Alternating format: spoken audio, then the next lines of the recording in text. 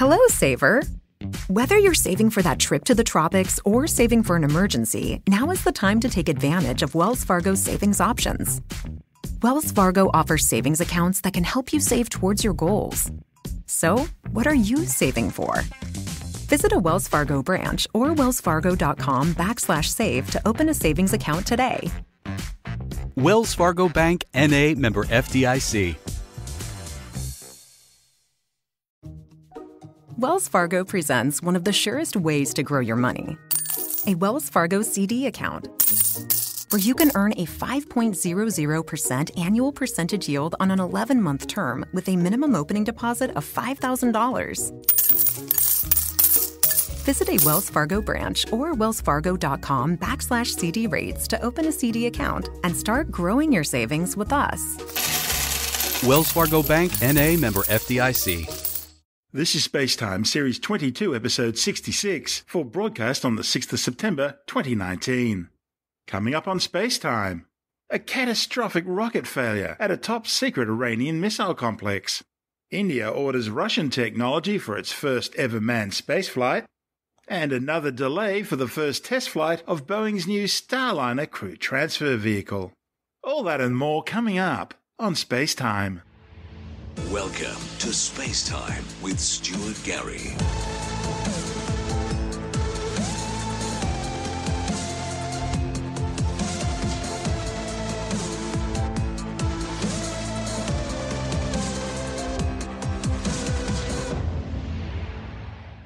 New satellite images show what appears to have been a catastrophic rocket failure at a top-secret Iranian missile complex. The imagery, taken by both the WorldView 2 and SkySat commercial Earth imaging satellites, shows smoke rising into the sky from what was a freshly refurbished launch pad, now littered with debris, at the top-secret Imam Khomeini launch complex in northern Iran. The launch pad has a large black smudge in its center, apparently caused by a rocket explosion. The commercial Earth imaging satellite photos were backed up by President Donald Trump, who tweeted American reconnaissance satellite images providing far greater detail of the scene, including damaged fuel and support vehicles, severe scorching on the northern side of the launch pad, the damaged gantry service tower, and a damaged Sophia missile mobile launcher. The president's tweet also suggests the incident occurred during pre-launch preparations. It's the third launch failure during Tehran's current missile test program. And all three failures have involved variants of Tehran's Sophia, or ambassador missile. The first, back in January, saw the failure of the third stage of a Simor or Phoenix missile, also known as the Sophia 2. The Simir uses a North Korean Taepodong-2 ballistic missile, equipped with 4 Scud missile rocket motors, for its first stage, and a Sophia missile for the second and third stages. Then another Sophia missile failed in February, followed by this latest failure on August the 29th. Okay, so what do we know about the Sophia?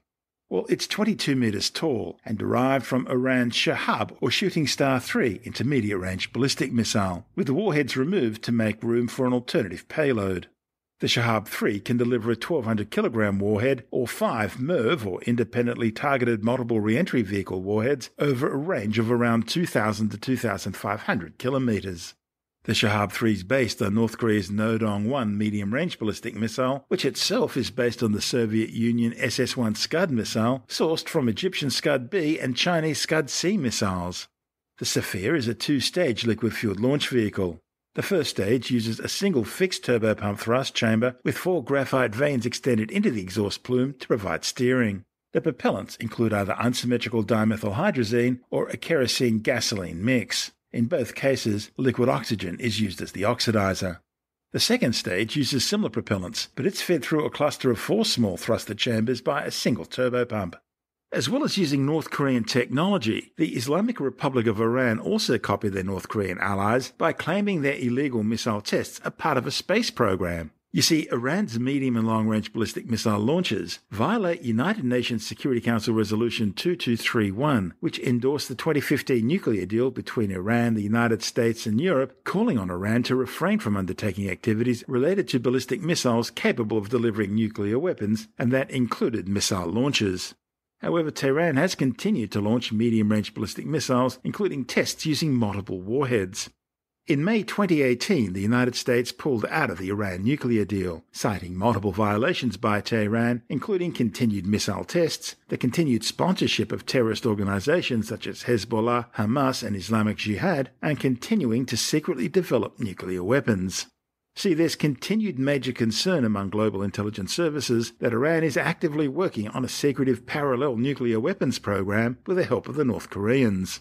We know that Pyongyang has already tested and miniaturized thermonuclear warheads to fit on their missiles. And the International Atomic Energy Agency says the Islamic Republic has explored various fusing, aiming, and firing mechanisms to make its missiles more capable of reliably delivering a thermonuclear warhead.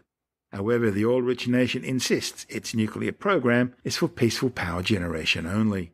Still, the United Nations nuclear watchdog says Iran has continued to breach its nuclear deal with world powers, both by increasing its stockpile of enriched uranium and also increasing its uranium enrichment purity closer to weapons grade. The International Atomic Energy Agency, which is policing the 2015 deal, says Tehran has both exceeded the 202.8 kilogram limit on enriched uranium stockpiles and its 3.67% cap on fissile purity. The new report says the Islamic Republic has drastically exceeded those limits, accumulating some 241.6 kilograms of enriched uranium and increasing its purity by up to 4.5%. You're listening to SpaceTime. I'm Stuart Gary.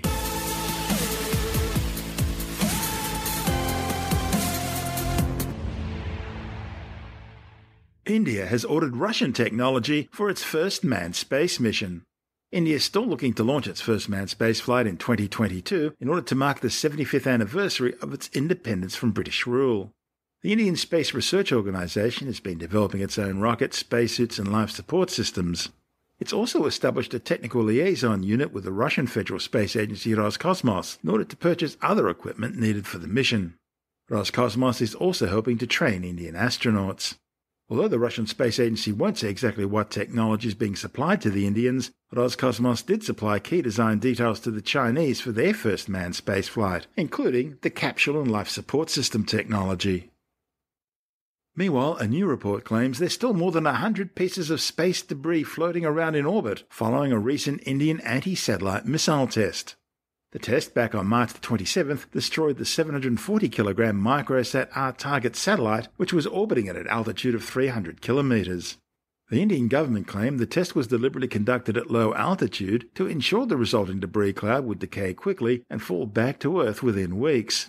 However, the impact has left a massive cloud of debris circling the planet and posing a serious danger to other spacecraft, including the International Space Station and its crew. NASA warns there are still at least 101 pieces of debris big enough to be tracked. I'm Stuart Gary. You're listening to SpaceTime.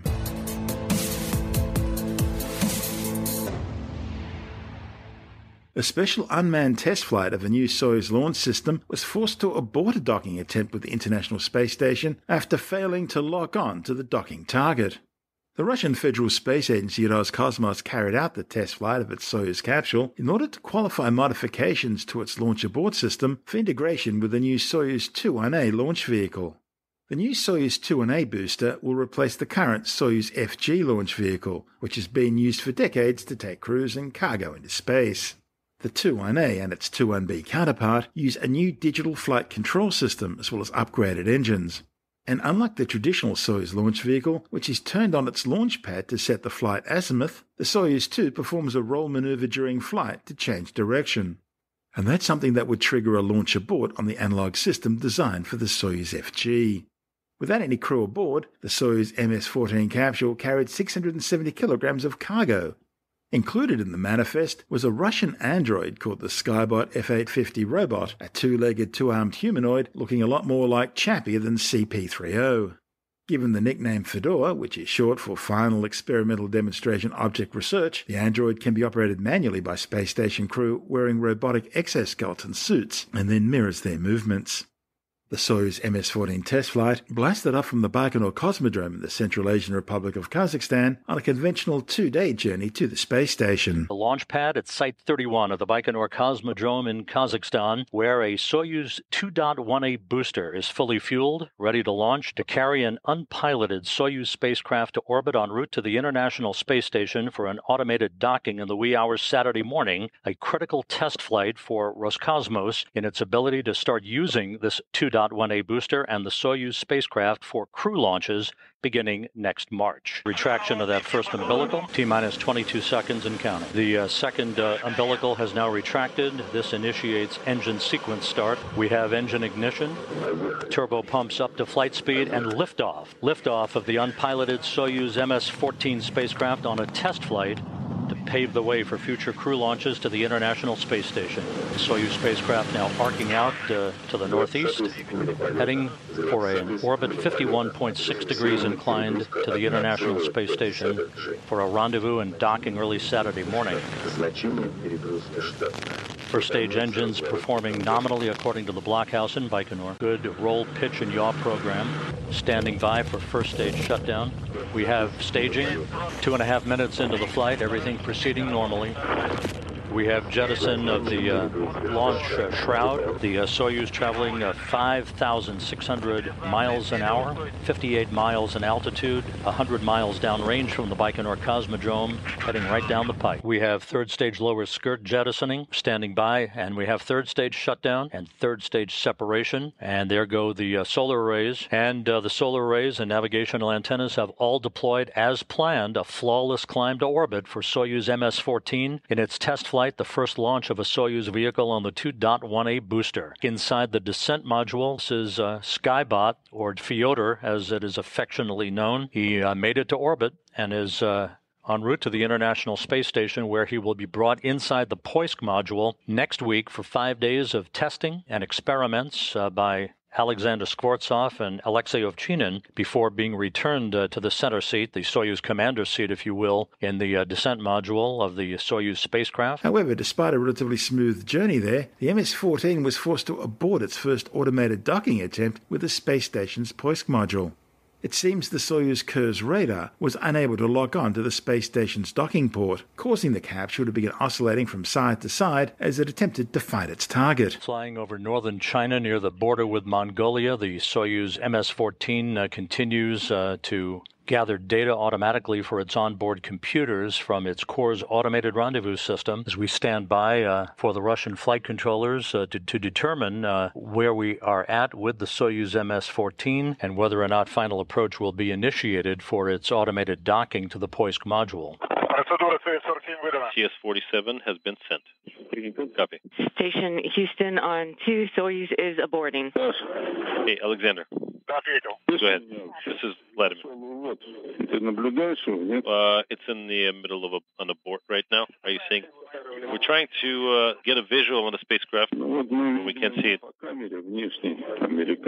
This is Mission Control Houston. As you heard, spacecraft communicator Tamara York here in Mission Control informing the crew on board the station that the approach of the Soyuz MS-14 to the International Space Station has been aborted. The command issued by the cosmonauts in the Zvezda service module, Soyuz now backing away to a safe distance from the station to allow Russian flight controllers to assess the next course of action, this occurring after the Soyuz encountered an issue of unspecified origin with its core's automated rendezvous system unable to lock on to the target on the Poisk module docking port of the International Space Station. It's in the LVLH. The abort command from Station Commander Alexei Ovchinin issued at 12:36 a.m. Central Time. This is Mission Control Houston. The Soyuz MS-14 unpiloted spacecraft in the International Space Station flying to the northeast of the coast of Australia. The Soyuz aborted its approach. Actually, it was the cosmonauts on board the station that issued a command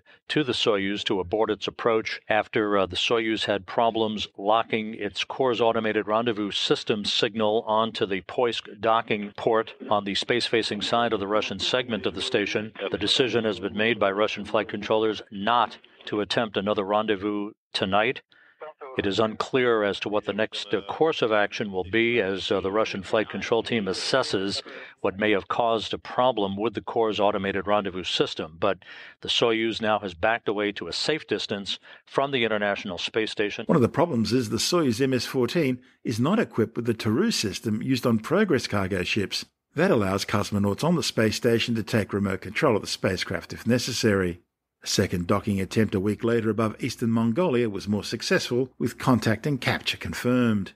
The Soyuz MS-14 will remain docked to the orbiting outpost for just 2 weeks before returning to Earth. If all goes well, future manned missions will use the new configuration, starting with the Soyuz MS-16 flight in March 2020. You're listening to Space Time. I'm Stuart Gary.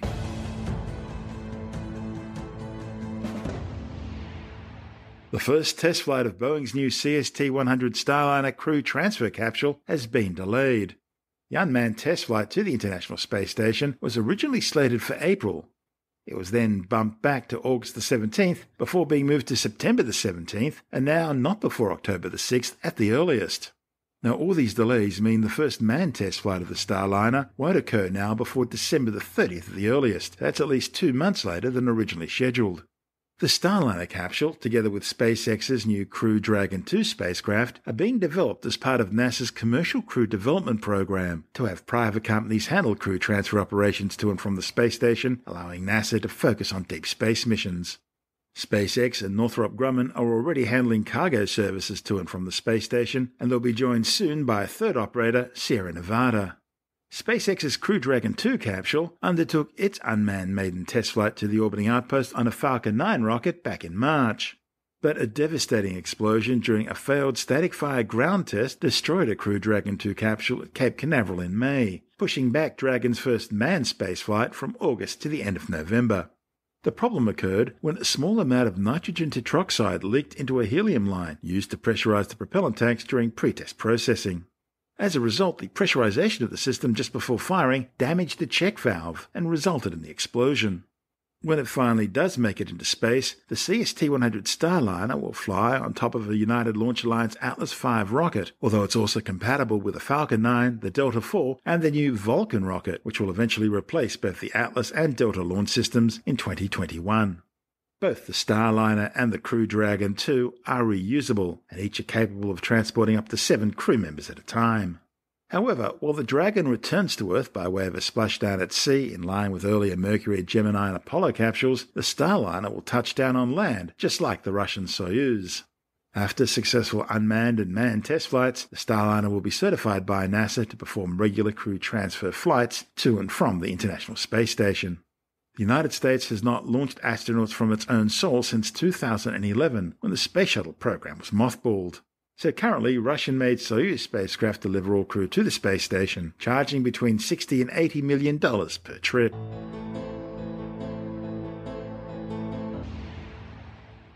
And time now to check out the night skies of September on Skywatch. September is the 7th month of the year on the old Roman calendar, which had just 10 months. That's before the addition of January and February. Of course, that 10-month year is still reflected today, with the names September or Septem, Latin for 7, October or Octo meaning 8, November or Novem 9, and December or Deci meaning 10. Highlight of the month, of course, is the September equinox, which this year will take place at 1750 Australian Eastern Standard Time on the evening of Monday, September the 23rd. That's 3:50 on Monday morning US Eastern Daylight Time and 7:50 a.m. Greenwich Mean Time. The equinox marks the point in Earth's orbit around the Sun, when the planet's rotational axial tilt means the Sun will appear to rise precisely due east for someone standing on the equator, and set exactly due west. It also means almost equal hours of daylight and darkness. In fact, the very word equinox is derived from the Latin, meaning equus or equal, and nox meaning night. It all comes about because Earth's rotational axis is tilted at an angle of about 23.4 degrees in relation to the ecliptic. That's the plane created by Earth's orbit around the Sun. Earth's axis tilts to the same direction in space, regardless of Earth's orbital position around the Sun. On other days of the year, either the northern or southern hemisphere are tilted more towards the Sun, but on the two equinoxes, around March the 21st and September 23rd, the tilt of Earth's axis is directly perpendicular to the Sun's rays. For those in the northern hemisphere, of course, it marks the start of autumn or fall, while those of us south of the equator are moving into spring. Okay, let's start our tour of the September night skies by looking to the east and the constellation Capricornus, the goat. It all comes from an ancient Greek tale of the demon Typhon, who emerged from a fissure in the earth and attacked Zeus, the king of gods, during a banquet. The flute-playing goat boy Pan tried to escape by turning into a fish and swimming away. However, his guilty conscience got the best of him and he changed his mind before completing his transformation and distracted the demon by playing his flute, thereby giving Zeus enough time to use a thunderbolt from the heavens to frighten Typhon away. Because of his actions, both brave and cowardly, Zeus placed Pan in the sky forevermore, and he's still there in his half-goat, half-fish guise. The brightest star in Capricornus is Delta Capricorni, also known as Dene Balgeti, or the tail of the goat. It's located about 39 light-years away. A light-year is about 10 trillion kilometres, the distance a photon can travel in a year at the speed of light, which is about 300,000 kilometres per second in a vacuum and the ultimate speed limit of the universe.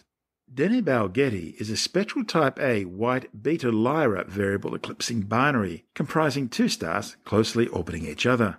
The total brightness of the system changes, in other words becomes variable, because the two component stars periodically pass in front of one another as seen from Earth, thereby blocking out the light from the other star in the system. The two component stars of Beta Lyra systems are always massive giants or supergiants, so close to each other that their shapes are heavily distorted by their mutual gravitational forces, giving them ellipsoidal shapes with extensive mass flows from one component star to the other. Just below Capricornus on the eastern horizon, we find the constellation Aquarius, the water carrier to the gods. Greek mythology describes the water carrier as the most stunning-looking youth that ever lived, and so he was carried from the earth up to Mount Olympus by Zeus in the guise of Aquila the eagle, in order to become the water carrier.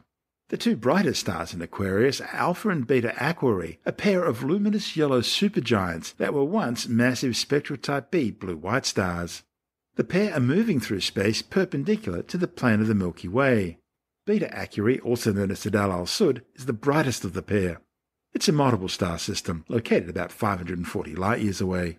The primary star in the system has about 6 times the mass of the Sun, yet it emits roughly 2,300 times the Sun's luminosity, implying a radius at least 50 times that of the Sun.